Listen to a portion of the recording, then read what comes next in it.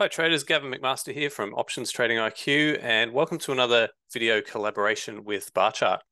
Today we're looking at long strangles, a high risk, high reward options strategy. Before we get started, just a quick reminder that everything discussed is for educational purposes only, is general in nature, and does not take into account your personal circumstances.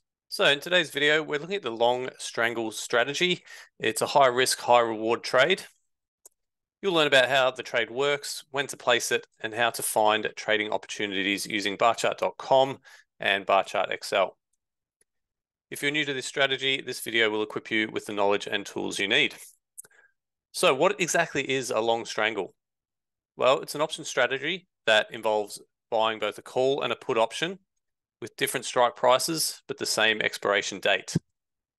The strategy is a play on volatility, and you're essentially betting that the underlying asset will make a significant move, either up or down. We don't mind which way, as long as it makes a big move in either direction. Some of the benefits of a long strangle are that it has unlimited profit potential. They benefit from a rise in volatility, and they have an attractive risk to reward ratio, depending on how you set them up, which we'll look at in a second.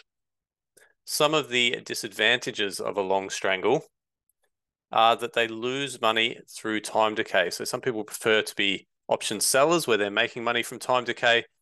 The downside of a long strangle is that it loses money each day through time decay. They can be expensive, and we need the stock to make a big move. So obviously if the stock doesn't move, the trade's not going to be profitable. It's going to be losing money each day through time decay. In terms of the trade setup, we buy an out of the money call and an out of the money put. Usually we keep those at an equal distance away from the stock price. In the example below, the trader is buying the $55 call and the $45 put. So you can see that there with the payoff diagram. That trade costs $400, and we need the stock to move above about 58, 59 on the upside or below about 41 on the downside by expiration. If we go further out with our strike prices, we can get a cheaper trade. So the trade on the right costs less, only costs $200, but it needs a much bigger move to be profitable at expiration. So in this case, it's a cheaper trade, only $200 at risk, but we need it to go above about 62 by expiration or below about 38. Whereas with this one, costs a little bit more, $400. Our break-evens are slightly closer. Some of the characteristics of the long strangle are that the maximum loss is limited to the premium paid. So you always know the worst case scenario. Ideally, you don't want to hold them to expiration if the stock isn't moving. Typically, you want to go out about 3 to 6 months. And if the trade or the stock hasn't started to move within the first couple of weeks or the month, then you want to look to close it out. So you should never really suffer a maximum loss, but you always know that the maximum loss is actually equal to the premium paid. You can't lose any more than that. The maximum gain is unlimited. So that's unlimited on the upside and slightly limited on the downside to the point of the stock going to zero, but very, very high profit potential if the stock does start to move. The break-even points are equal to the call strike plus the premium paid and the put strike less the premium paid. So the below payoff diagram shows the profit and loss potential at expiration. That's our blue line here. And the T plus 0 line, which is the purple line that you see here. T plus 0 line basically just means the trade date plus 0 days. How does the trade look as of today? And you can see here that you can actually make a profit on a smaller move, provided it happens early in the trade. And what's going to happen as the trade progresses, this purple line is going to move down and down and down, closer and closer to this blue line each day, until eventually on the last day it becomes the blue line. And if the stock is staying in this area here around 77, the trade's just going to be losing a little bit of money each day through time decay. An increase in implied volatility is also going to help the trade. So an ideal scenario is that the stock makes a big move and we get an increase in implied volatility. So for example, if this stock here was to make a big move lower, we're seeing some good profit. This purple line might actually be even higher because it could be associated with a rise in implied volatility as well. In terms of our Greeks, the delta is neutral, so it's a neutral trade.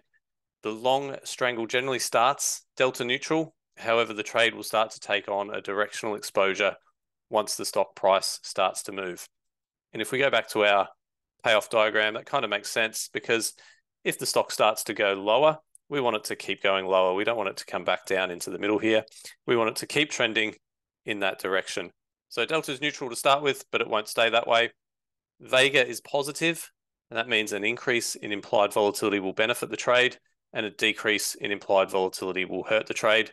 So as we'll see in a moment, we tend to want to place these types of trades when volatility is really low, and we're expecting that volatility might increase in the future. Theta is negative, so that means that the value of the position will erode as each day passes. Traders need the stock to move or make a big move before the effects of time decay become too severe.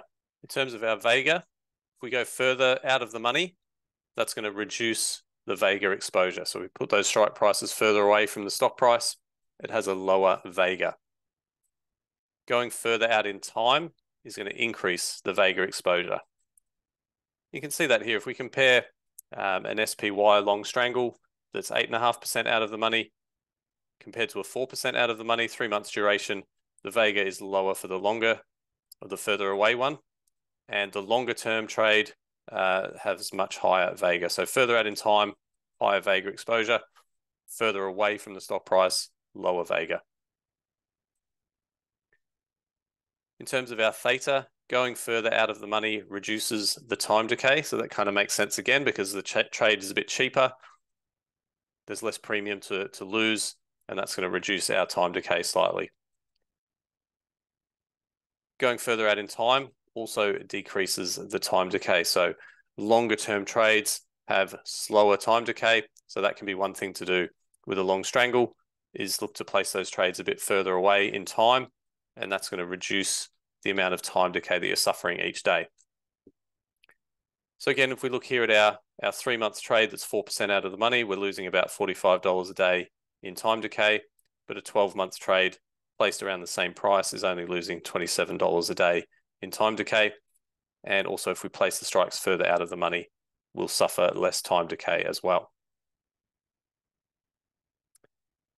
In terms of the cost of the trade, going further out of the money reduces the cost, and going further out in time increases the cost. So we can see here, if we go 4% away, it's going to cost $5,200. But if we go further away at 8.5%, it's only going to cost $2,600. Trade-off is that we need the stock to make a bigger move by expiration. And going further out in time can significantly increase the cost as well. But the benefit of going further out in time is we suffer less time decay. So when should we trade long strangles? The first thing we want to look for is a low IV percentile or low IV rank. So we want to be doing this on a stock that has quite low volatility. That means the options are historically cheap compared to the recent past. As we're buying those options, we want them to be cheap. Therefore, we want to look for stocks and ETFs with a low IV percentile or IV rank. And you can also use the TTM squeeze indicator on barchart.com, which I'll show you in a second. So this is where we can find our IV percentile, IV rank. And then on our charting, we can look for this TTM squeeze indicator. If we go to our stock page for Apple, just on the main page, we scroll down here to our options overview. There's our IV rank and IV percentile. And if we go to our interactive chart, go to studies and just type in TTM, and you'll see the TTM squeeze indicator there. Just use the standard settings, should be fine.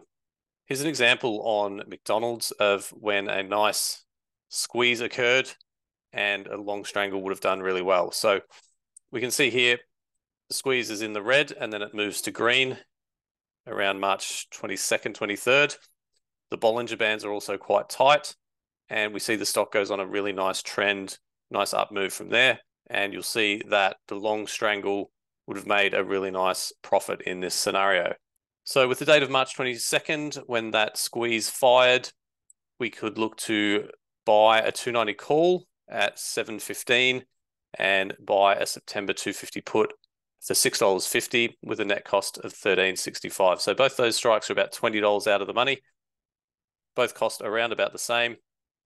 And we can see our payoff diagram here. We've got multiple T lines here, just so you can see how the trade progresses over time. This is how you see it losing money over time if the stock stays in this same spot at 270. But if it makes a big move, we can do quite well.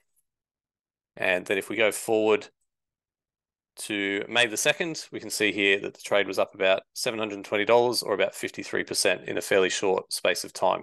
We can also use Bar Chart Excel to look at our implied volatility chart, and we can compare that to the historical volatility as well. So again, looking at McDonald's, we can see that the volatility tends to range between about 13 and 30. So anytime volatility is low, around the 12 to 13 level, that can be a really good time to enter a long strangle. So you can use Bar Chart Excel to get this information on any stock that you're interested in. And then also using barchart.com, you can use the screeners there to find any stocks with a low IV percentile as well. If we look at the long strangle screener, we get some good results. I like to filter these by probability. I also like to keep an eye on how much we're paying for the long strangle. We don't want that to be too high as a percentage of the stock price. So there's some good examples here where we're only paying 2 or 3% of the stock price, which means our break-even prices are not going to be too far away from the stock price. For example, if we take Nike trading at 118.61, going out to the January expiration, buying the 125 call and the 115 put costs about $533 with break-even prices of 109.67 and 130.33 and an estimated probability of 39.2%. So that's a great way to find some trade ideas. You can play around with the settings there, look for longer term trades, shorter term trades, whichever suits. But that's a great way to find potential long strangle trades, and you can filter for particular stocks that you're looking for. You can filter for stocks that have a low IV percentile, all that sort of stuff. Okay, so let's recap what you've learned today. A long strangle involves buying an out-of-the-money call and an out-of-the-money put. The trade has unlimited profit potential and benefits from a big move in the stock and or a rise in implied volatility. The best time to start a long strangle is when implied volatility is low or when the stock is coming out of a squeeze. And you can use the tools at barchart.com and Barchart Excel to find long strangle trade ideas. Hope you enjoyed the video. If you've got any questions, please leave a comment below. Otherwise, thanks for watching and best of luck with your trading.